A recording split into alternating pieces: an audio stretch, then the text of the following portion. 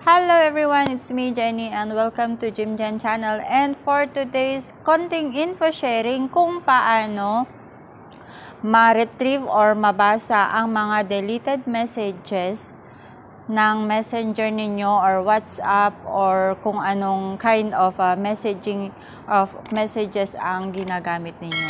Halimbawang feeling ninyo ang jowa ninyo or asawa ninyo ay may ka-chat na iba.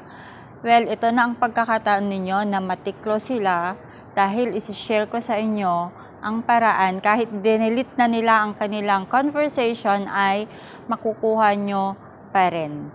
So, kung interesado kayo, keep on watching! Okay, so first ay punta tayo sa Play Store and then search natin ang Notisave. Okay, and then install natin. Okay, and then open nyo yung app.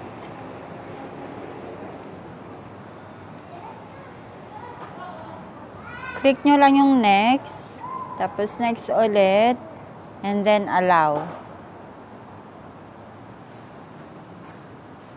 Okay, next ulit.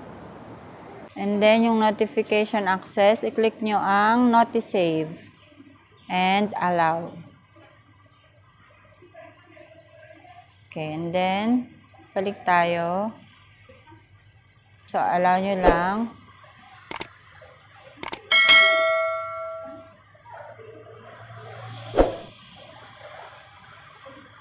Next.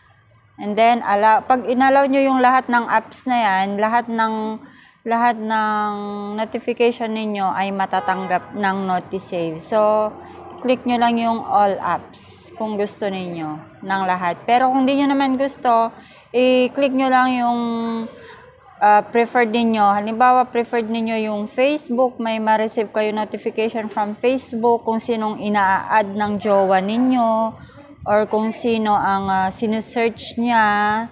Ayan. So, i-click nyo lang kung ano yung mga gusto ninyo. Halimbawa ay Messenger Lite, WhatsApp, ayan, kung ano-anong mga messaging app yan. Viber, ayan, kung yun ang importante lang sa inyo, yung mga messages. Okay, so let's go back.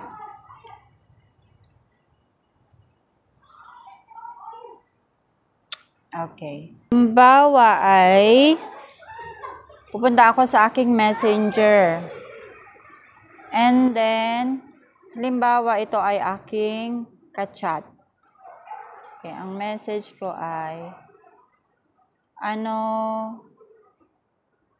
gawa nyo? Yan.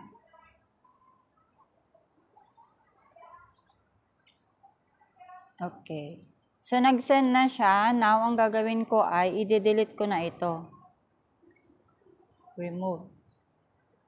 It's, halimbawang, i-unsend ko.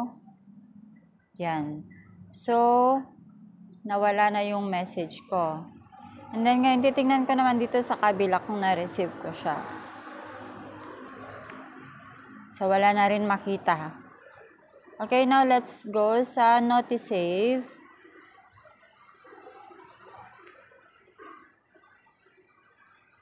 And eto siya. O, di ba?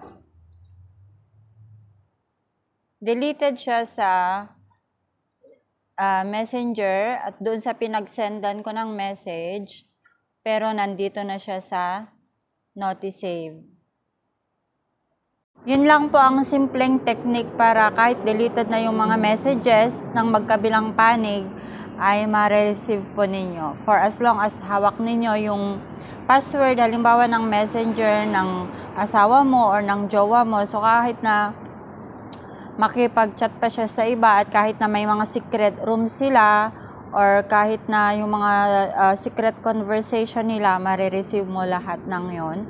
At kahit na agad-agad ay magde-delete sila, makukuha mo pa rin ang mga messages ng mga chat nila. So, halimbawa ikaw ay naghihinala na may something ang iyong asawa or ng iyong jowa, gawin mo na ito at sigurado ako mabubuking mo din sila. So, that's all for today and thank you for watching. Please give me a thumbs up and see you again on my next video. Bye-bye!